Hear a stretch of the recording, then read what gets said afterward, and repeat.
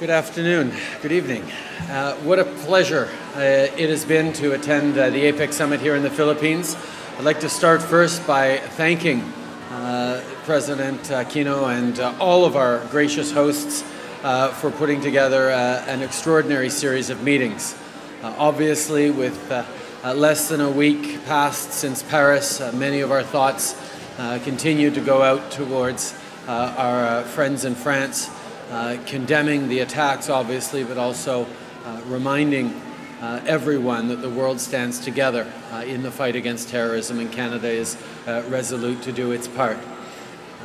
The discussions were largely, of course, on the economy and trade, bringing up such a range of topics as how to create inclusive growth, how to ensure that the success that we need to build within countries and across countries are properly shared, and ensuring as well that there is greater investment in the kinds of infrastructure and support to create more growth. I was very pleased with these topics because, as the Canadians in the room will know, they were themes that came up regularly during the election campaign, and I was glad to talk about the platform we got elected on in Canada, which is focused on investing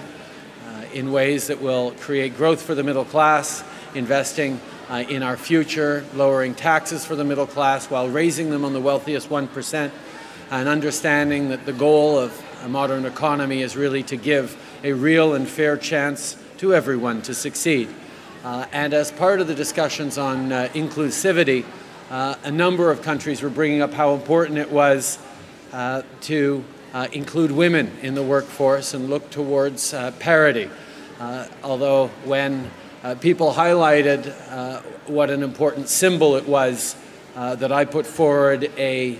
cabinet that features gender parity, I highlighted that it wasn't about a symbol, it was very much about being able to showcase the extraordinary decisions and the extraordinary quality of governance that we're going to get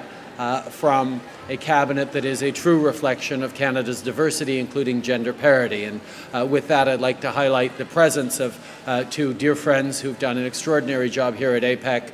my Minister for Foreign Affairs, Stéphane Dion, and the Minister for International Trade, Chrystia Freeland. Both of you stand up, please, and we'll showcase parity. On top of that, one of the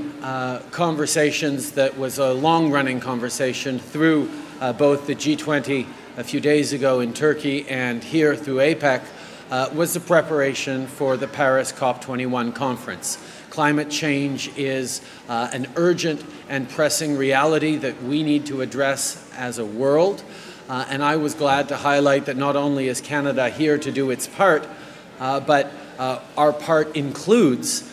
putting pressure and encouraging other countries to step up in their commitments so we can ensure that the outcome of Paris is as ambitious and as optimistic as we need it to be. And that's certainly a conversation that I'm going to continue to have next week at the Commonwealth Heads of Government meeting,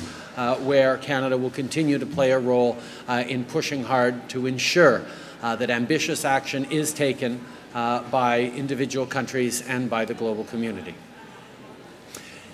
Quel plaisir pour moi d'être ici aux Philippines pour cette conférence de l'APEC. Je veux tout d'abord remercier nos hôtes,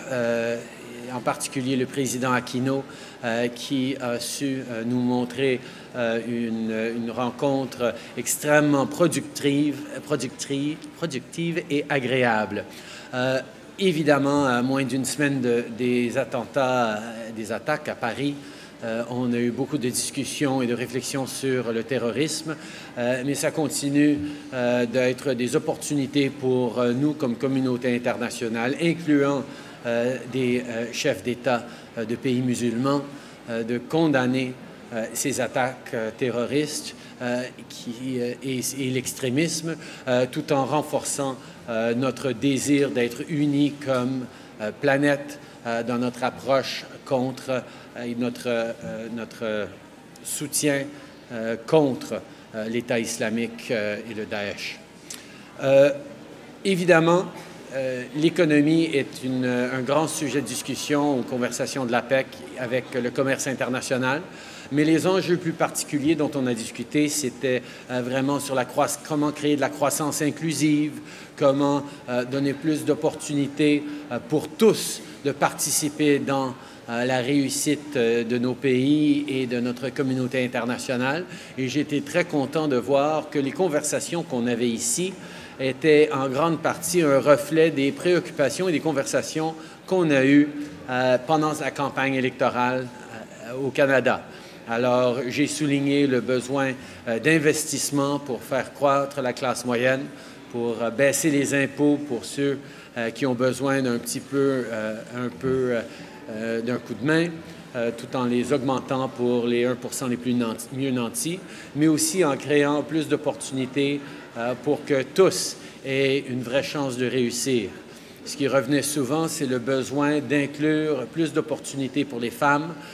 et de chercher la parité salariale pour les femmes. Et sur ce sujet-là, plusieurs des différents chefs ont souligné mon engagement et l'action que j'ai prise pour avoir un cabinet de ministres 50-50, hommes-femmes. Et j'ai souligné par la suite et en réplique que ce n'était pas tout simplement un symbole d'avoir la parité, mais c'était pour pouvoir démontrer à quel point les solutions et la qualité de gouvernance mis de l'avant par un tel cabinet qui est le reflet du Canada